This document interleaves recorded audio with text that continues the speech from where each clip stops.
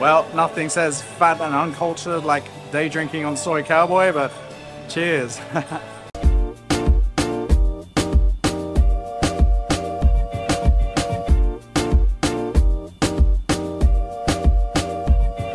So, coming to Thailand, you need to learn the language, adapt to a new culture, or give up many of the things that you like back home in the West? In today's video, we're gonna find out.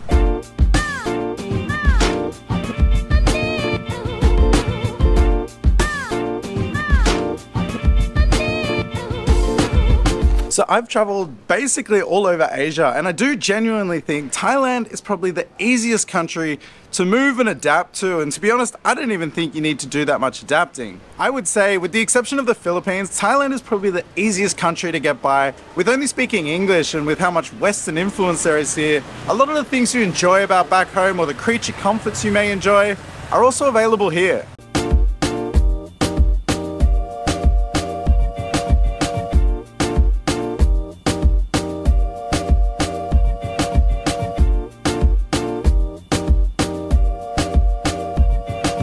So right now I am off to go grab some breakfast, and not Thai food or street food like I normally eat.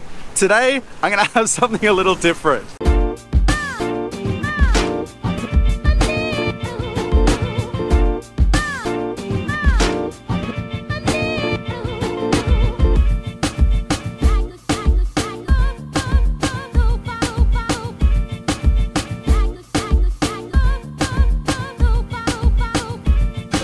There you go, when I come to Thailand, I like to come to the pub for breakfast and get a big bloody plate of bacon and eggs.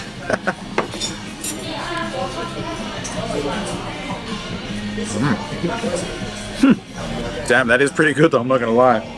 Couldn't tell you the last time I had bacon and eggs. Yum. Yeah, great breakfast. That was actually really good. So the food can be a real deciding factor in wanting to move somewhere, and I totally get that. You know, yesterday I made a video talking about the food in the Philippines and that I'm yet to find something that I really love, something that makes me go wow. Hopefully I will find that soon, so stay tuned for that. But everyone has really different tastes, and reading the comments of that video was quite interesting. People had said, you know, a lot of people said they love the food in the Philippines and recommended some great things to try. Other people said they didn't like Thai food, you know, which to me is crazy because I love Thai food. But everyone has totally different tastes. You know, to give you an example, I don't like coffee, and I know that's like super weird. Everyone loves coffee, and every time I try it every now and then, and I try it, God, it's fucking horrible. So I do understand that everyone has different tastes, and that can be a real factor in thinking about moving here. So the great news about Thailand is there's tons of Western restaurants. As you saw, if you want something like bacon and eggs for breakfast, you can have that. But there's also lots of different international options as well. There's Japanese restaurants everywhere, tons of great Korean restaurants. There's K-Town, lots of Western style food like burgers and pizzas and stuff like that. That's everywhere here. The great thing about Thailand is no matter what you like, you'll be able to find it here.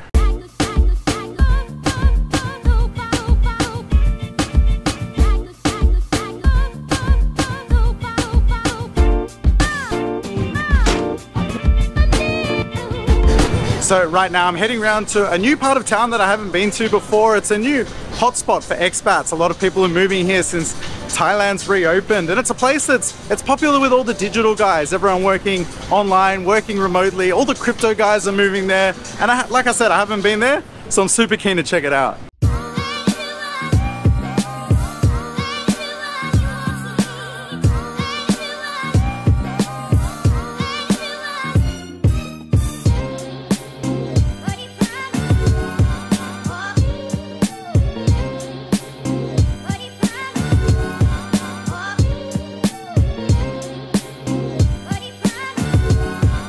Getting around and taking public transport here is really easy. You can do that all in English, and one thing I've noticed today walking around is a lot of the signs written everywhere are all in English as well. So that means the Thai people need to learn to read English to get by here. And as I'm saying that, I've just, look, I love when that happens.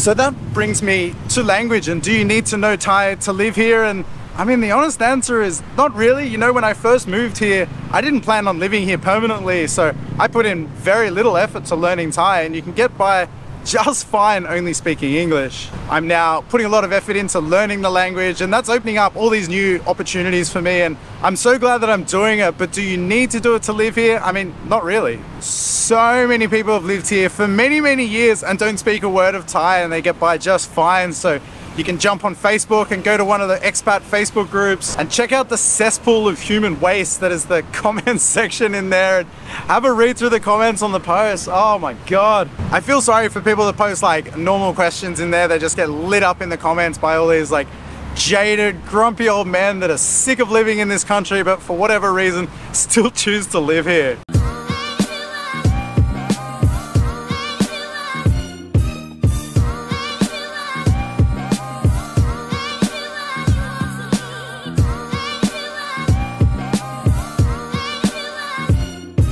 So this is Wisdom 101. Basically, it's a big digital park. There's a couple of really big malls that are highly desirable for digital nomads and people working online. They've got lots of co-working spaces and those big cafes and everything. And then behind the malls, there's a couple of different condos which are popular for people to live in.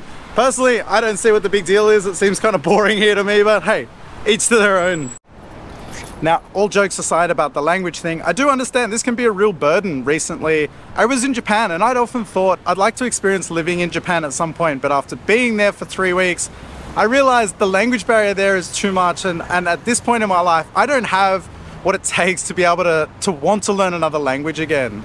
It takes a lot to learn a language. It takes years, you know. I've lived here for 2 years and I'm like, in the grand scheme of things, my Thai is terrible. Before this, I lived in South Korea and my Korean was actually quite good, but it took years of hard work, studying, practicing, lessons, tutoring, all that. It's a real commitment. So do you need to learn Thai to live here? The answer is no. I think if you get to a stage like I am where, you know, I can do general things. My day-to-day I can do pretty much all in Thai. I can order food, I can get around, I can have very small talk conversations, get to know people. That's enough of a level that you can live here quite comfortably. Now, to get to this level of Thai is not that difficult. It just takes a little bit of practice and some learning and, you know, maybe a couple of online lessons or something like that, or having a friend or someone teach you these things. However, I did live here for a year before I started doing any of this. So, you know, you are fine to come here and get by if you don't speak Thai. Alright, this place is boring, I'm out of here, so let's continue this uncultured theme for the day.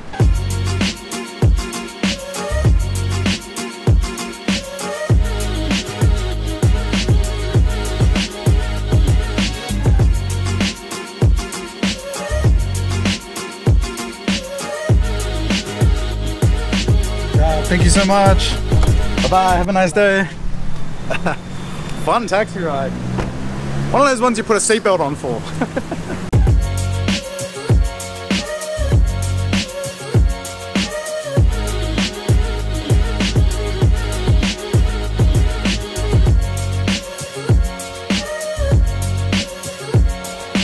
Well, nothing says fat and uncultured like day drinking on Soy Cowboy, but cheers. So, in all seriousness, alcoholism is actually a real problem here, and you know, especially in areas like this, you'll see, where I went this morning for breakfast to that pub, that was 10:30 in the morning and that pub was full of people drinking. I wish I could show. The guy sitting next to me, he would have put away at least 4 beers in the time that I was sitting there eating my breakfast. It's actually quite concerning. I think if you do come and live here, it's important to find normal interests and things to do. You know, that's a big part of the reason I love Pattaya and I'm down there all the time.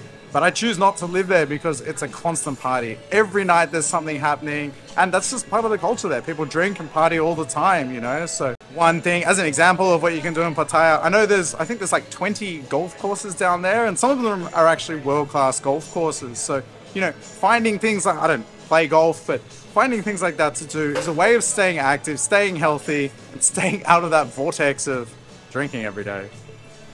Gotta love a bit of day drinking. Well, what do you know? I'm hungry again.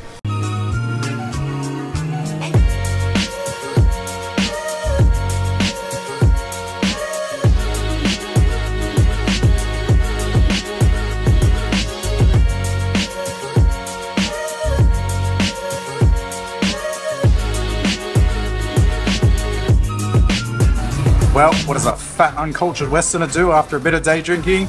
you get yourself a big fucking burger. God damn, that's good. If you've never been to Prime Burger here in Thailand, it's legit. You gotta come check it out.